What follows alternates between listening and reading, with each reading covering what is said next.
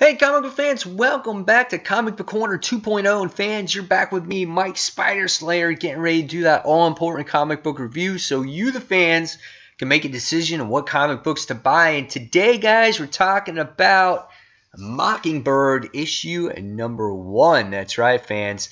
Bobby Morse, lover and Agents of S.H.I.E.L.D.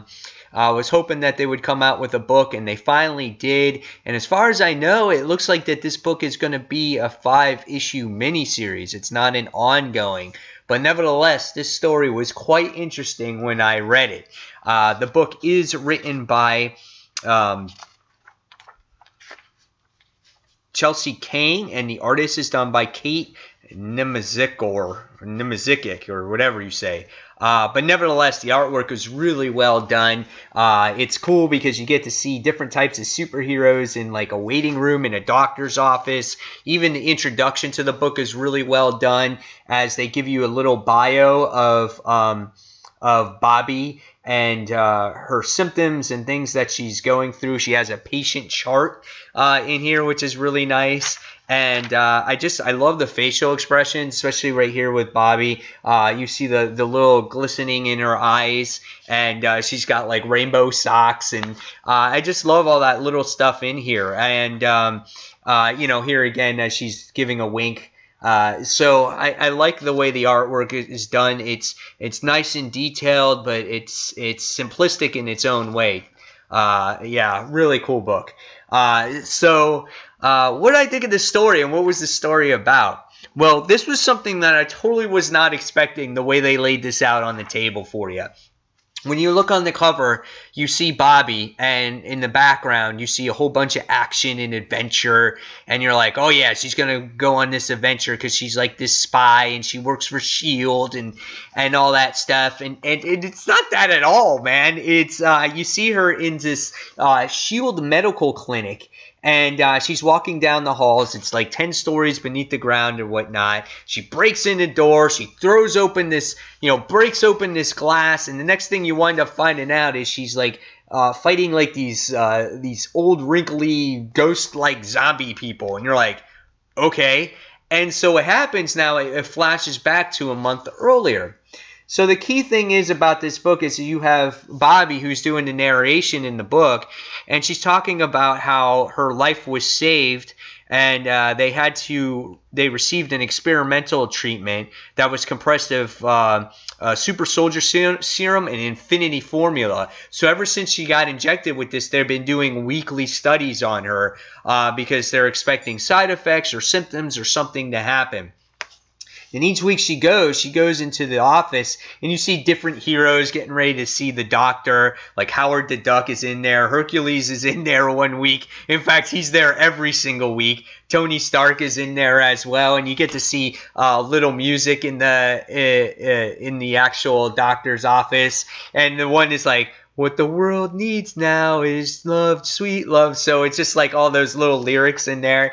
And each week you see that the doctors do these experiments. And each week that she goes, she develops a little more paranoia.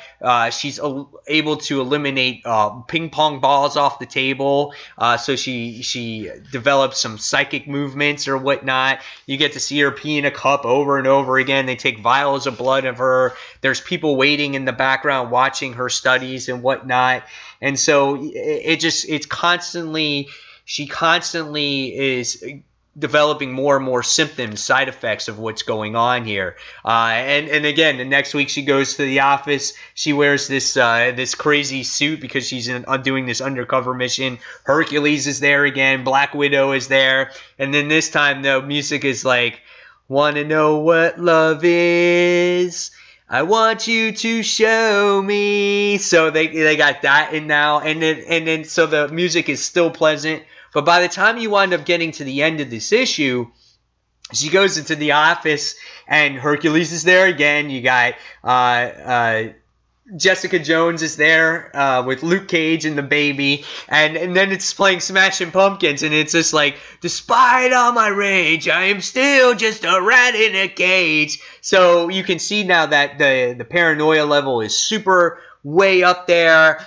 Things are going crazy. You can see that just her paranoia levels are up to the charts, and she starts seeing shit, and then it just goes up to this crazy point where she just sees all these wrinkly zombie guys, and she knows that there's people behind the glass, and just things are all weird.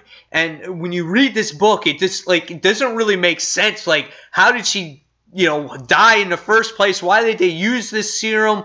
What's going on? And so when you read the back of the book, they explain that you're going to see more episodic events that happen throughout the series, and that you're going to want to read this first issue again when you're done with issue 5. So I'm really interested to see where this book goes. It's something I totally didn't expect. I was expecting, again, like this adventure book, but it just totally threw me for a loop, and I loved it. I loved how her symptoms kept on increasing, how it's a mystery that we don't know exactly what happened to her and what she's seeing and what she's going through. It's just a really good book, and the artwork is great, and I love it. 5 out of 5 stars from me. I really enjoyed this book. It took me by surprise, and I love when books like this. And when I read in the back and I heard that this was only a 5-issue book, I was like, man, really? Because I would like to see different types of adventures here. But I love Bobby. I love her character in here, and she starts off normal and sweet, and then she just is always on edge at the end. I love it. So can't wait to see where this one goes. Interesting book. But if you guys were on the fence about buying this one, give it a try. I think you'll really like it. It's something different. So 5 out of 5 stars from me. It is $3.99. And fans, leave me the comments below and tell me what you thought of Mockingbird issue number 1. And fans, as always, thank you for watching Comic Book Corner 2.0. Until that next comic book review, check out Comic Book Corner Old School. Check out Comic Frontline. And this is Mike Spider Slayer signing off. Take care, fans. Bye.